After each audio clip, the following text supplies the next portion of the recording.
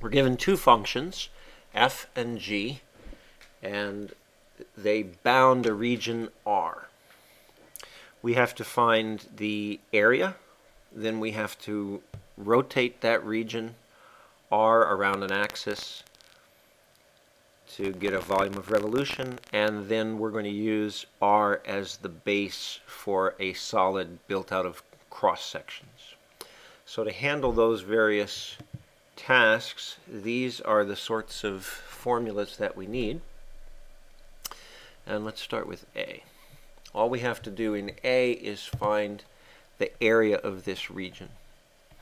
Now, we find areas by slicing the region up into infinitesimally thin rectangles.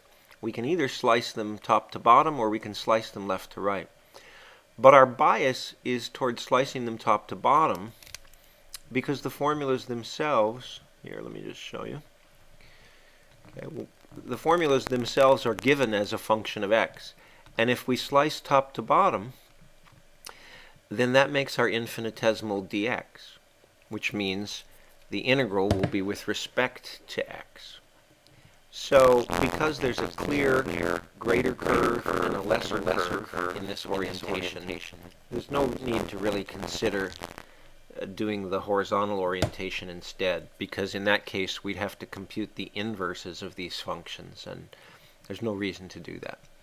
So we're going to say that the area of region R is an integral with respect to dx, and therefore it's going to go over the limits of x integration, 0 to 2, and we have a greater curve, clearly g of x, minus a lesser curve, and that's going to be f of x. I'm going to split that up into two separate integrals.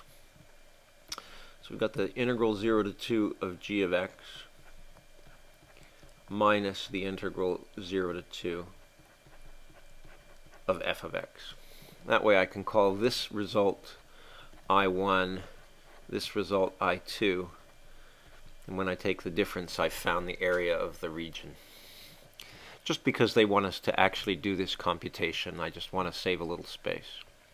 Okay, so let's start with I1. I1, we have to do 4 cosine pi over 4x dx. We're going to do a u substitution to handle that. So let's figure out what that needs to be. We'll make u equal to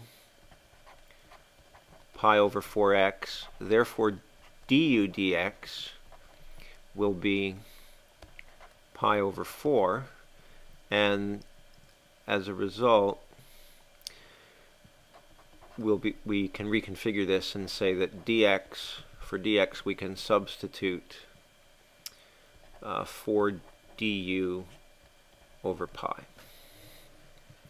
Okay, so now we have I1 equals integral from x equals 0 to 2, since we're switching to work in terms of u, cosine of u dx we're going to write as 4 over pi du. Okay, so going just a little further, I1 therefore is going to be 16 over pi. Now what's this integral? Cosine du. That's going to be sine of u. And what is u? U is pi over 4x. That's what we have to integrate from 0 to 2. Well, let's see. When we put a 2 in here, we're going to get 2 pi over 4, which is the same as pi over 2. The sine of pi over 2 is 1. So we're going to get 16 over pi times 1, minus, when we put a 0 in for x, then we have the sine of 0, which is 0. So I1 is simply 16 over pi. I2, we have to integrate from 0 to 2. and we have to write this function. I see that there's a 2 in common that we can factor out, so we may as well do that so we can work with smaller numbers. X squared minus 3x plus 2 dx. What's that going to be? Well, let's see. We've got 2 times x cubed over 3 minus 3x squared over 2 plus 2x, all evaluated from 0 to 2. Okay, again note that when we plug in 0, the result will be 0. So all we really have to worry about is the 2.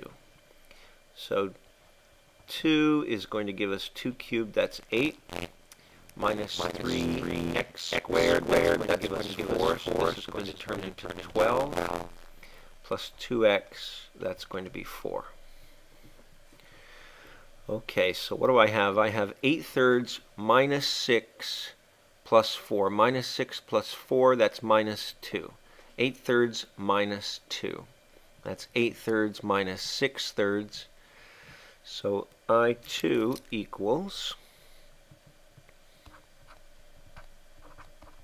8/3 minus 6/3 is 2/3. So we have I2 equals 4/3. And so the area is 16 over pi minus 4/3. A lot of computation there. Good to check your work. Make sure you haven't made some small mistake. Now parts B and C require no computation at all, but quite a bit of visualizing and understanding how to construct formulas. So I've pre-drawn some of this because it's hard enough to visualize without my poor real-time drawing skills. So let's see, what does B ask for? B wants us to revolve this region around the line y equals 4. So here's that line y equals 4 here. And we're revolving around it like that. So that's going to swing this whole region up and back around. It looks something like this that I've drawn. And then we'll slice it up into disks. Okay? The width of each disk is going to be dx. And so we'll sum up the area of each of these disks times its infinitesimal width.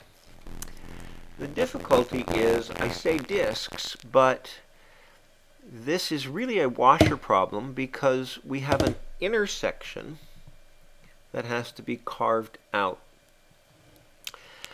And so rather than think of this as washers, I find it sometimes more helpful for students to view this as taking one volume and then carving out the other. Something more like this. Okay. So we have this outer curve that gives us a solid. And then we have to subtract off from it another solid, which is formed by constructing the inner curve. Okay? So we're going to write this, rather than two terms inside a single integral, we're going to write this as two separate integrals. And I'll call this the carve-out method of handling these washer problems. So our limits of integration, because we're integrating with respect to dx, are going to be from 0 to 2.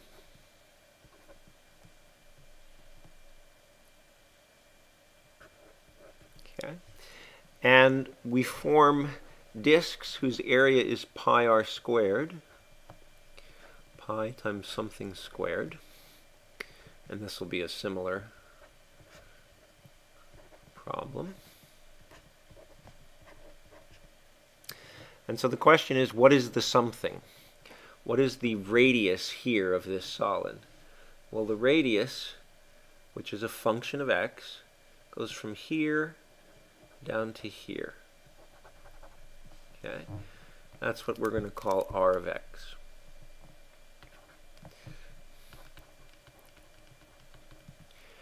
So what is that? That's 4 minus f of x.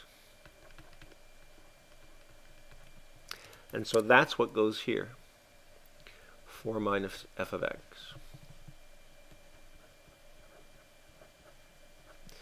And I don't want to write f of x out. We've got the definition here.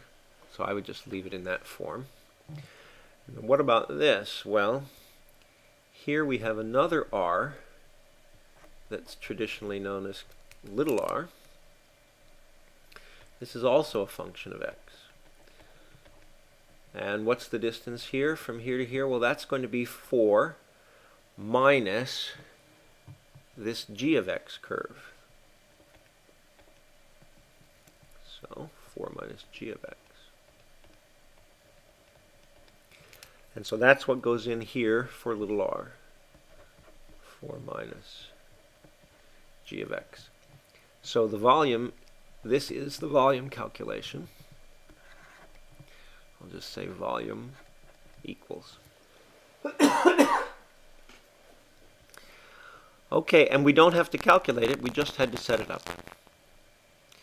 So now we're finally on part C, which is going to be a cross-sectional area style volume. That's why I've drawn this down here. We're going to be working with a cross-sectional area that's defined